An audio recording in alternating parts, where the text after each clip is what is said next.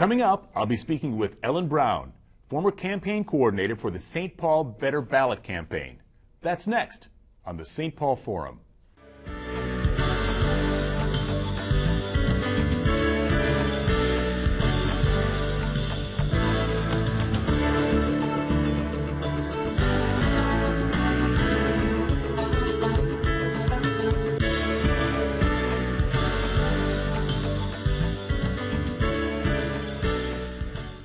Welcome to the St. Paul Forum. I'm John Forde.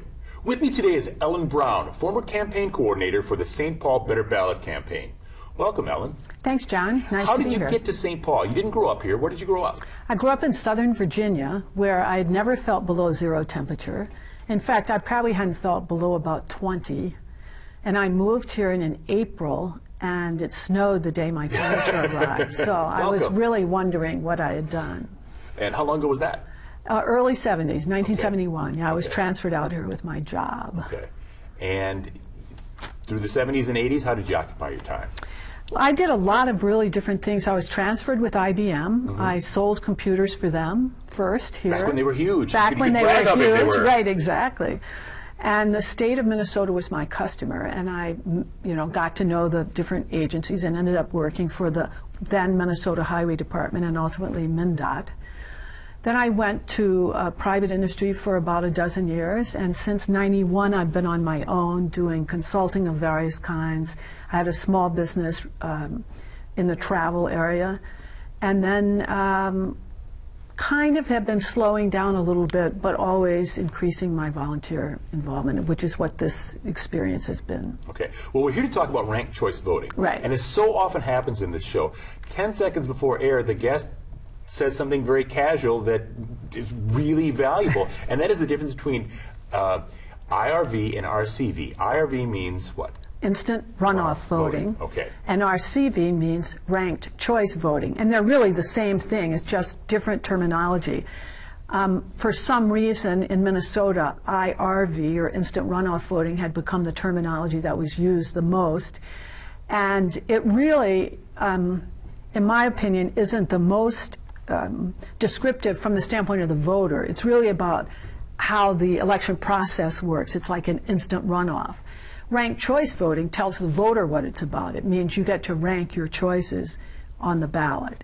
And so gradually, and ranked choice voting is the term that's more used at the national level in other communities and so forth. So we are gradually changing our terminology, trying to change it from instant runoff voting to ranked choice voting.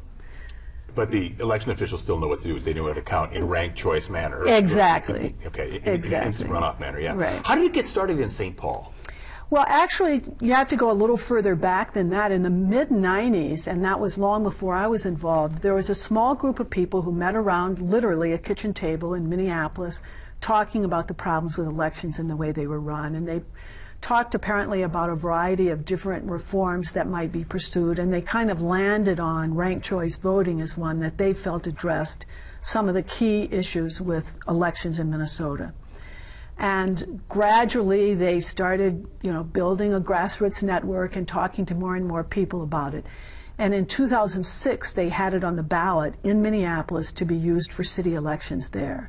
And that year it passed in Minneapolis, and about the same time they formed this statewide organization saying what we really need to do, rather than trying to get it passed for state elections right away, we should try to get it implemented in the large cities in Minnesota, and then have enough of a network of people who've used it and believe in it to be able to take it to state elections. Okay. Before we get into the nitty-gritty of actually how it works, let's talk a little bit about what problem it's addressing. What's the impetus to cause ranked choice voting? Right. The main thing is that the way the system works now, too few voters are making really key decisions about who's on the final ballot in an election, or too few voters, well, let's just leave it at that for now, because that works either way, whether it's a nonpartisan election like we have in cities in Minnesota, or a partisan election like we have at the state, for state offices like legislature and governor and so forth.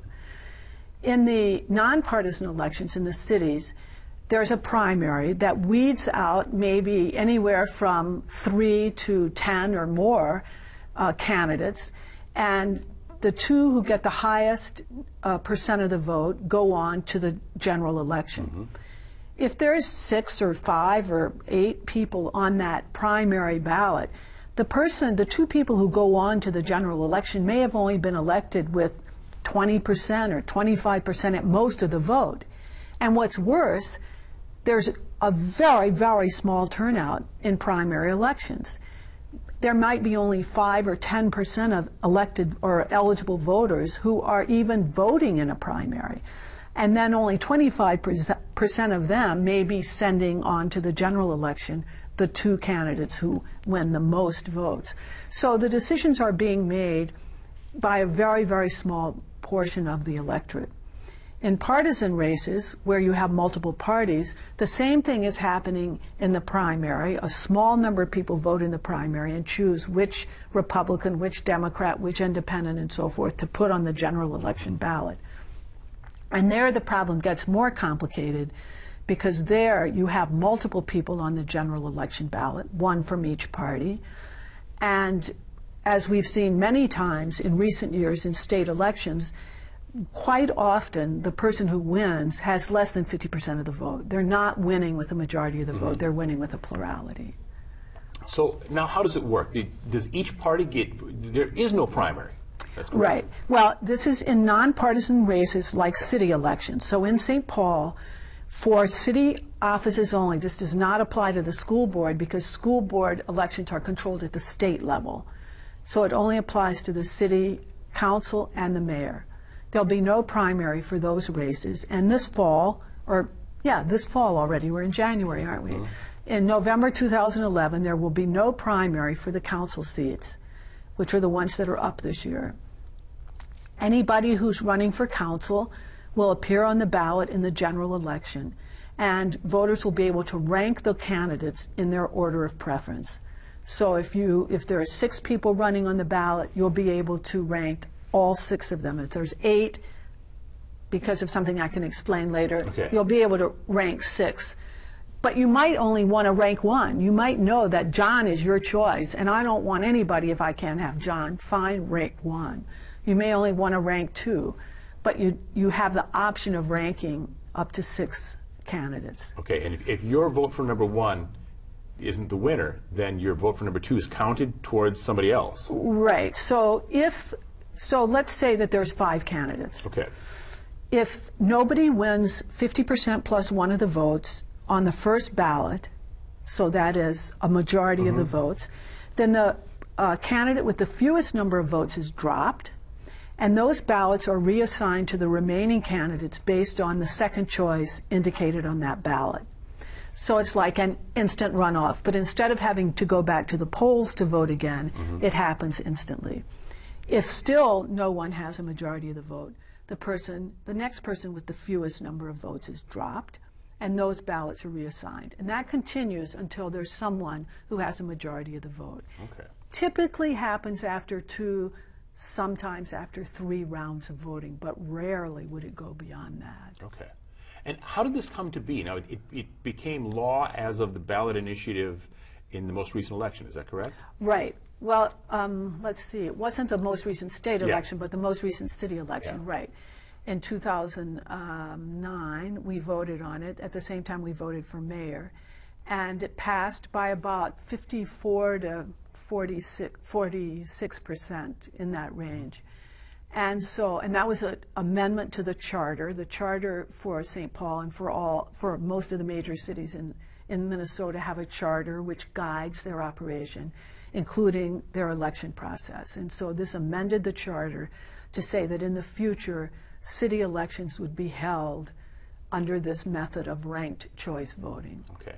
And how did that campaign come to be successful? I mean, there was a lot of hard work. Yeah, hard work. Okay. A lot of hard work. It was interesting. In 2006, when it was on the Minneapolis ballot, there was a governor's race, there was a Senate race, and a lot of attention being given to those, as well as legislative races and so forth, because Minneapolis elects in even-numbered years.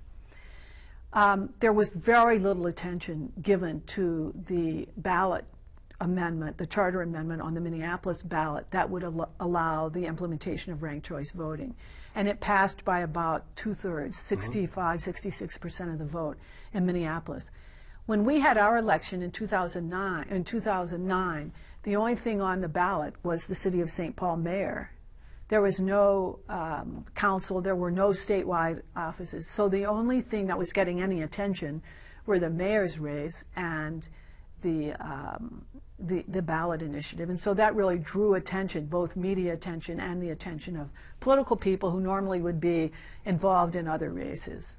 Now, did the campaign itself get nearly as many votes as the mayor, or was that something that a lot of people just kind of ignored? I don't remember, okay. to be but honest. It did pass, was it 54? It was about 46? 54 to 46. I think it was slightly under 54. I think we had to have 52 to pass a charter amendment. You have to have a little more than 50%. Oh, interesting. So, okay. yeah. I didn't know that until election night.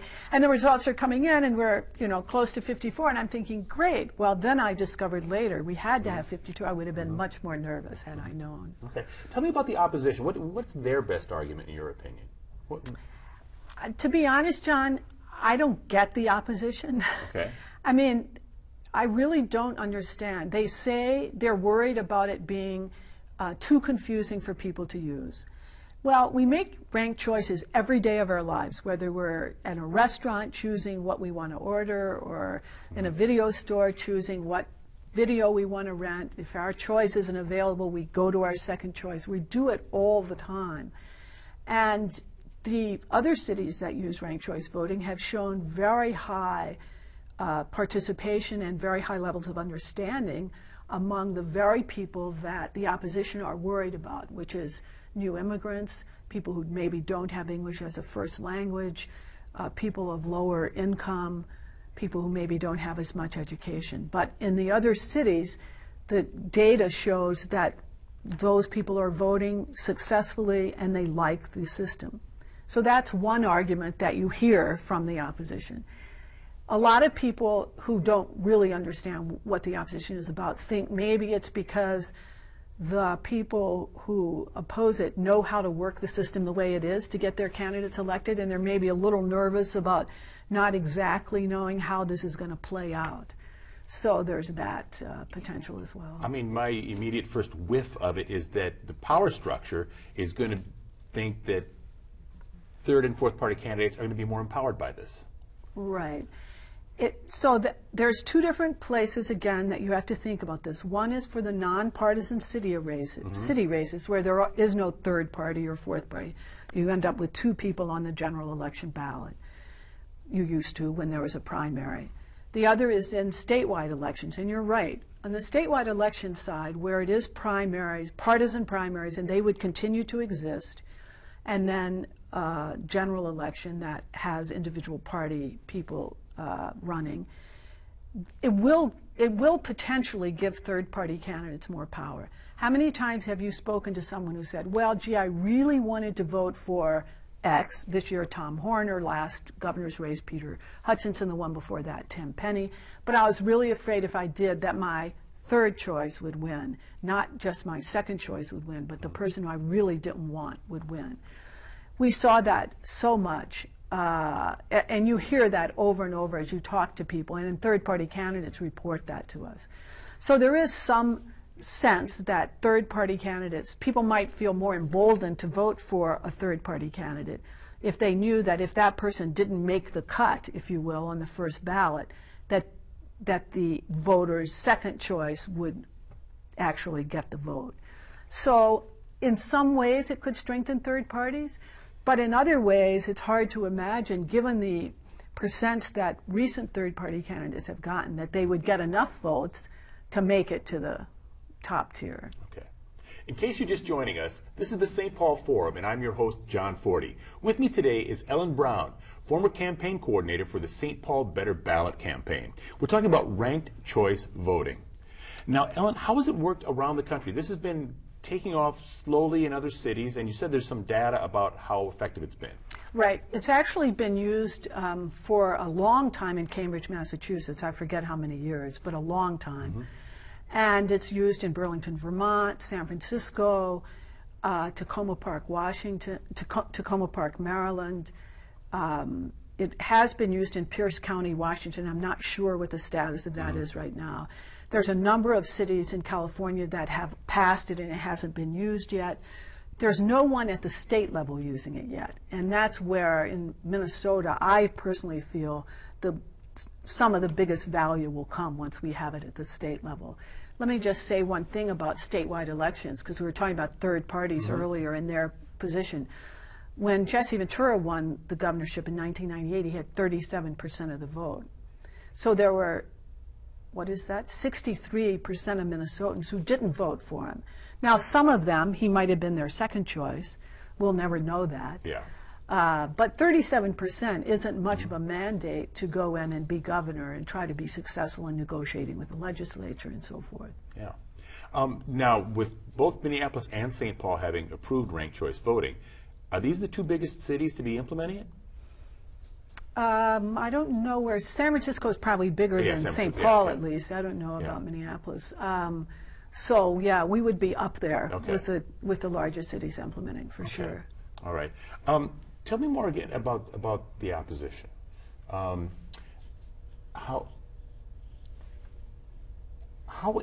strong were they? I guess that's what I'm going at. I mean, this was a tough fight, and is the opposition ongoing?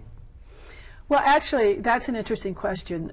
The City Council right now is in the process of public hearings and passing the ordinance, which now they have to pass to spell out specifically how this is going to be implemented. That was my question. Yeah, I struggled with it a little. That's what you wanted to ask. So the ordinance spells out how many people will be listed on the ballot, what the process is going to be for counting, and so forth and so on.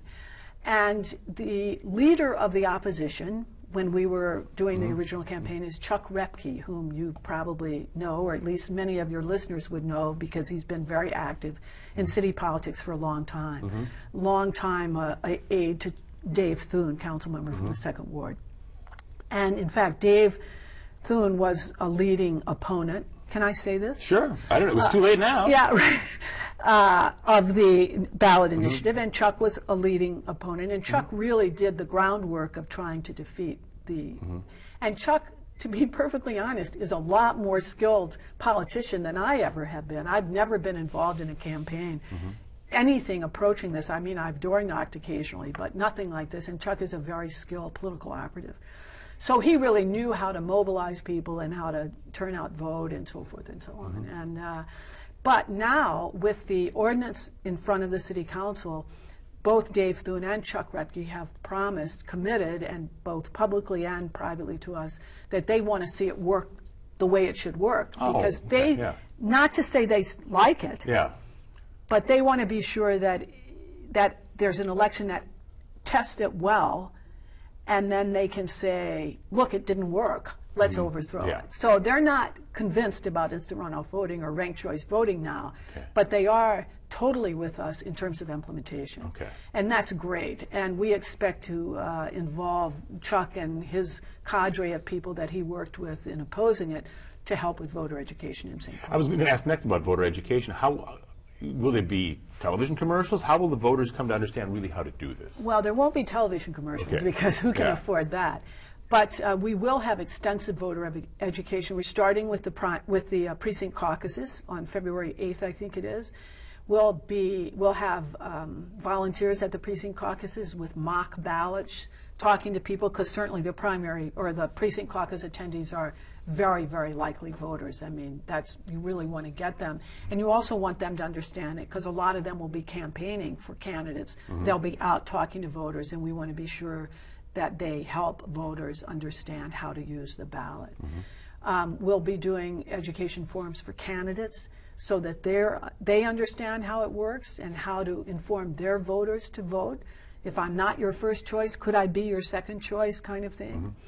And then we'll just do forums around the city. Hopefully we'll be on this show or other pieces of the St. Paul Neighborhood Network to help do education for voters. The city, I think, is going to set aside $75,000 for voter education, and Fair Vote Minnesota will be going to several foundations asking for money to match that to help implement a citywide voter education program. Okay, good. Tell me about the experience of getting it passed in Minneapolis. Well, as I said, there was no opposition because all the attention was elsewhere Yeah. on statewide elections. But so it passed with about 2/3 of the vote. And then they implemented it. The first year was in 2008. And it passed, or excuse me, 2009. What year is this? 2011. We just started 11. Yep. We did just start Hard to believe, 11. isn't it? Anyway, their first use was for mayor and council. And it went well, and they have multi-seat elections as well, like park board and that sort of thing. So it was all those races, except for school board in Minneapolis, used ranked choice voting. And it went amazingly well. I think there were 6 races that ended up going to a second round. And there was only one spoiled ballot in the entire race, in the entire city election.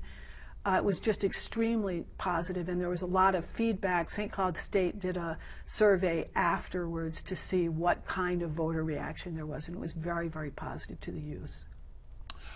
Tell me about who can actually be on the ballot. There's a filing fee, but there's no limit as to the number of entrants. Is that correct? Right, and that's true now. It has nothing to do with ranked choice voting, and this is something I didn't know until recently. But to get on the ballot in St. Paul, you have to pay either a filing fee, very modest, $25 or $50, or have a certain number of names on a petition, which would indicate that you're really serious about going out and working for the seat.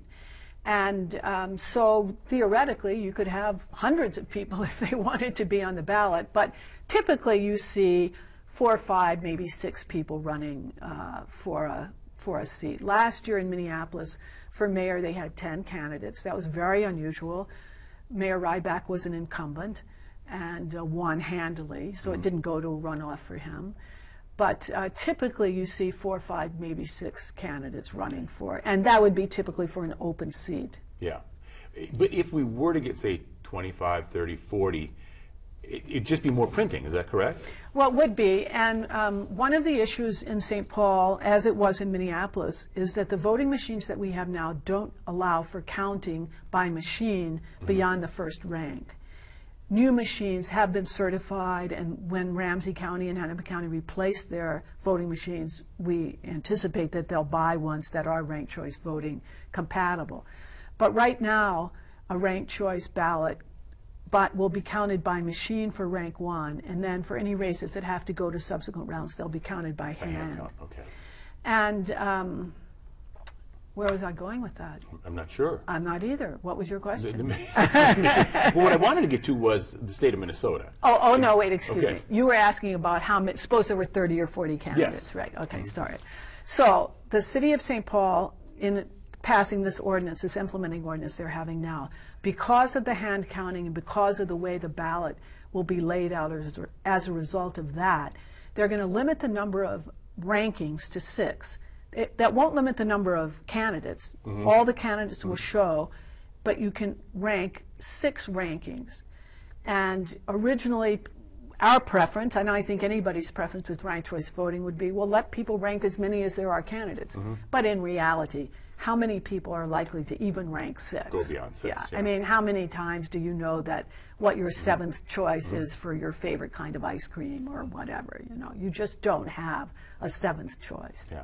And if it should become a chronic situation where 25 or 30 people keep signing up for mayor each year, the council could limit that or raise that bar a little bit without essentially affecting the essence of ranked choice voting. That's a small modification. Well, it wouldn't change ranked choice voting at all. It has nothing to do with ranked choice voting. It would have to do with if they want to increase the filing fee or increase the number of names on a petition to make it just to raise the bar for getting on the ballot, not to raise the bar for how many rankings. I guess my only concern is that it not run to a second page. I'd hate to run and be on page Right. 2. You know, you just don't have much chance. Right. Well, Ramsey County runs the elections for the city of St. Paul, and Joe Mansky is their elections director, and he's very concerned about designing a ballot that keeps not just all the city council candidates, but the school board on the front of the ballot.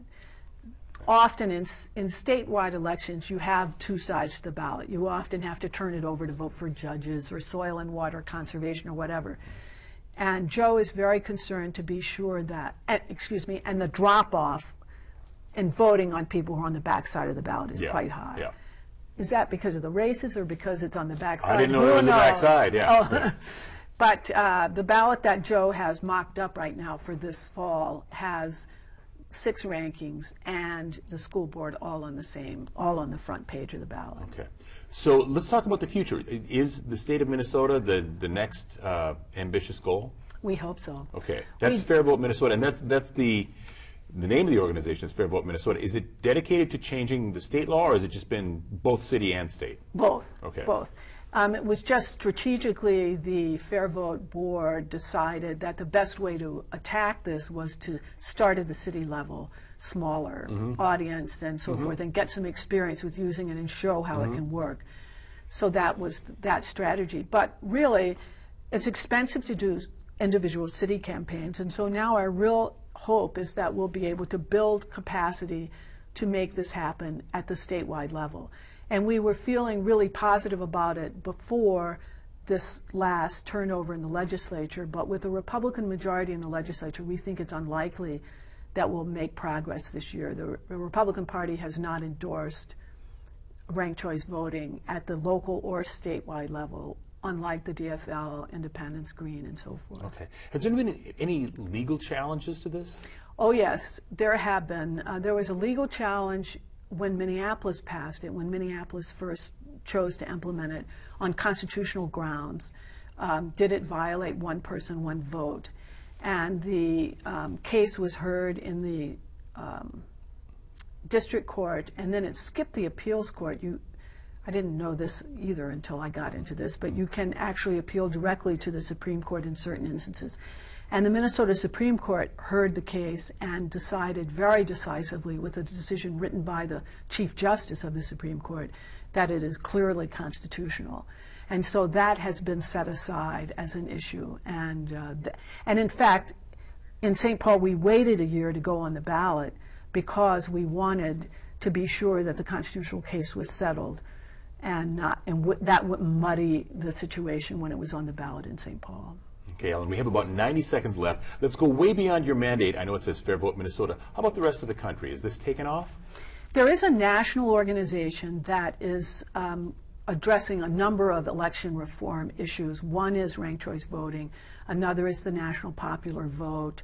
There are several other electoral college reform issues and so forth. But we are really focusing on Fair Vote Minnesota. We're focusing exclusively on ranked choice voting at this point. And we'd like to have more help nationally, but their mandate, if you will, is a little more muddy than ours, and so it's not as direct. Well, Ellen, thank you very much, and we're going to invite you back to elaborate a little bit more in the future about how to educate the public about how this works. We'd love to do a show to help educate people and have the ballot and show you how you market and so forth. That'd be great. Okay. We've been talking about ranked choice voting with Ellen Brown, former campaign coordinator for Better Ballot Campaign St. Paul and a board member of Fair Vote Minnesota. Thank you so much, Ellen. Thank you, John. You've been watching the St. Paul Forum. See you again next week.